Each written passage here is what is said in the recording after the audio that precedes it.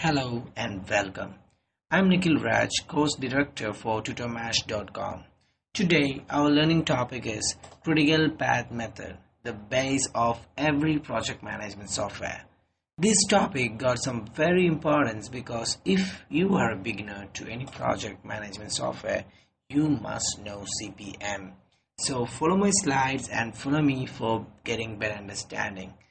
Here, I have listed a set of activities with its duration and its predecessors. Before going into it, let's see what's an activity, duration, and predecessors. Look at this tree construction process. In the real time, the first process that takes place in the site is mobilization. After that, excavation, and after that, construction. Here you can see every activities have some relationships to each other. Means some activities need to wait until other activities to complete. This logic or relationships in software we call as predecessors and successors, and every activity needs time to complete. We call it as duration. So hope you understand activities, duration and predecessors. Now let's go into little details. Before the launch of every project management software, planners used to draw large network diagrams that describes early start, late start, early finish and late finish of every single activities. Description of ES, EF, LS and LF is given in this table, and this is how they represent an activity. Now let's see the example for better understanding. Look at this example. I have arranged all the activities based on their relationships and logic. In this exercise, you can see the first three activities has no predecessors, means three activities are starting simultaneously. And activity D will start only after the completion of activity A. And look at activities E and F. It will start only after B.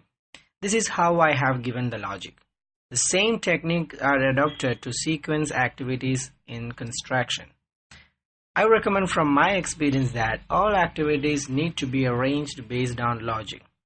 Alright, now let's come back to the exercise. The next step is to give the duration to the activities. In the real-time scenario, experienced planners and civil engineers decide the duration of every single activities. And those activities can count up to 10,000 to 20,000 and more. Here, duration of activity A is 3, B is 11 and C is 9 and so on. Now let's assume our project is starting on day 1. So the starting date is day 1 and we call it as early start of activity A. As A, B, C start simultaneously, same dates goes to B and C.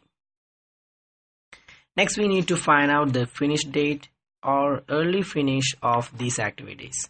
So look at activity A. It's starting on day 1 and needs 3 days to complete.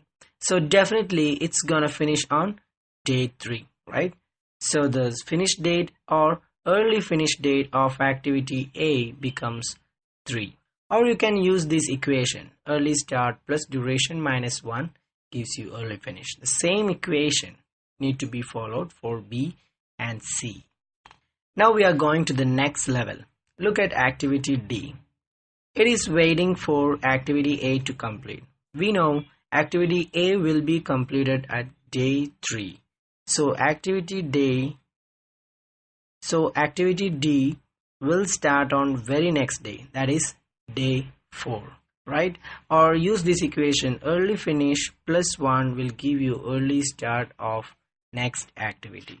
Similarly, E and F will start after B, that is day 12. G and H start at day 10. So here we got early start of second level activities. Now we can calculate early finish date of these activities. So finish date of D is 4 plus 7 minus 1 makes 10. For E, 12 plus 9 minus 1 makes 20.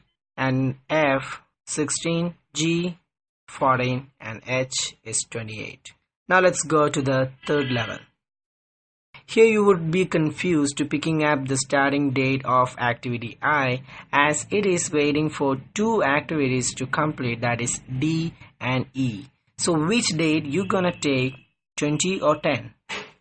The answer is 20, because you have to pick the longest duration and add 1 to it, which makes 21 is the starting date of activity I. So always take greater values and add 1. Same goes for activity J. So I hope you understood and calculate early finish for I and J. So it is 37 and 21. Now let's go for the fourth and the final level K. As it is waiting for I, J and H to complete, pick up the longest duration, that is 37, and plus 1 makes 38 is the early start of K. And early finish of K becomes 40. As K is the last activity in our project, we can say that the project will finish on day 40. This method of calculating early start and early finish is called forward pass. Next, we need to find out the late start and late finish of all activity.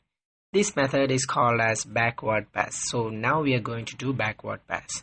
Let's assume there is no delay in this project and our client wants to finish it by 40 days. So late finish becomes 40 days. Now we need to calculate everything in reverse order. Remember how we calculated early finish of activities in forward pass? We add duration with early start and deducted 1. So to find out the late start, you need to subtract duration from late finish and add 1. So the late start of activity K becomes 38, and the equation is late finish minus duration plus 1 gives you late start. Now we are going to the next level I, J and H. Remember how we calculate early start in forward pass? We add 1 to the early finish, right? In backward pass, to find out the late finish, you need to deduct 1 from late start. So late finish of I, J and H becomes 37. Now calculate the late start for I. It is 37 minus 17 plus 1 makes 21. For J, 37 minus 5 plus 1 makes 33. And for H, 37 minus 19 plus 1 makes 19. Now let's go to the third level in backward pass. Use same equations to find out late start and late finish. Here we got all the values, and next we're going to the final level. Look at activity C. It is connected to G and H, which got late start as 28 and 19. Remember, we choose longest duration and add 1 in forward pass. In backward pass, we choose shortest duration and deduct 1. So late finish of activity C becomes 19 minus 1, that makes 18. And late start of C is 18 minus 19 plus 1, that is 10. Same way calculated for B and A. So now we are done with calculating early start, early finish and late start, late finish. Still you got any confusion between early start and late start? No problem, I'll explain. Look at activity A. You can start this activity in any days between day 1 and day 11. And delaying activity between early start and late start won't make any effect on the project total duration. This period between early start and late start is called as float or total float. This float can be simply described as the period that an activity can be delayed. Now you must have understood early start and late start. Now we calculate float for every activity. Calculating float is simple. Just take the difference between late start and early start, or late finish and early finish. So total float of activity A is 11 minus 1 make 10, and for B 1 minus 1, that makes 0. Now have a closer look to the activities. You can find some activities having float as 0. Which are those activities? It is B, E, I and K. These activities are called as critical activities, and the path is called as critical path. Delaying critical activities result in delaying the project because critical path drives the total project duration. Just sum up the total duration of activities in critical path, that is 11 plus 9 plus 17 plus 3, it makes 40. Now I hope you understood the importance of critical path method in projects because it tells you the shortest path that drives the project duration. Now let's see the same example that done in Primavera P6, and we will see how P6 calculates everything so faster. So let's open Primavera.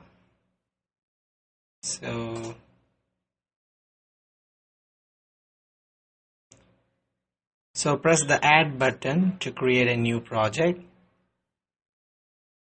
Let's name the project as CPM, Critical Path Method, and press next button. Let's put the project start date as 4th May 2015, 8 AM and press finish. Now right click and open the project. Press add button to create activities and name it as A, B, C up to K.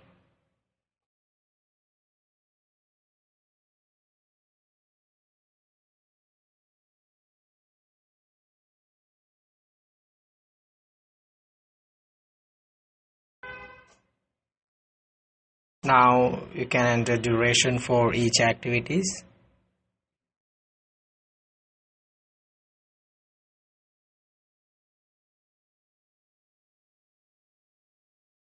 Next is to give the relationships. So go to predecessors tab and click assign and choose predecessors from the window.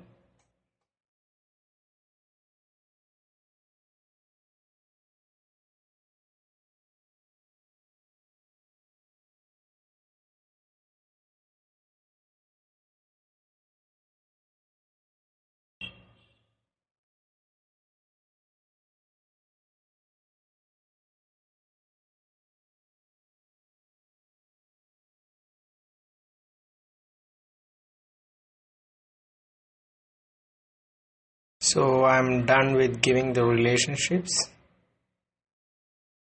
The last one. Alright, now you can close the predecessor window. Next is to schedule this activity. So just press schedule button or press F9. Now your project is scheduled. Now you can click on relationship icons so that the relationship lines will display.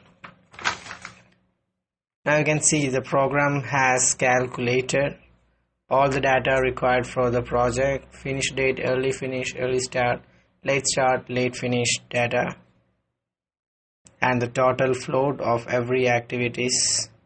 And in the Gantt chart you can see the red color bars that represent critical activities, and it is same as what we got in our slides, that is BEIK. So that's the end of this session, and I hope you understand. Please mail your feedbacks and queries to tutormarsh@gmail.com. Thank you.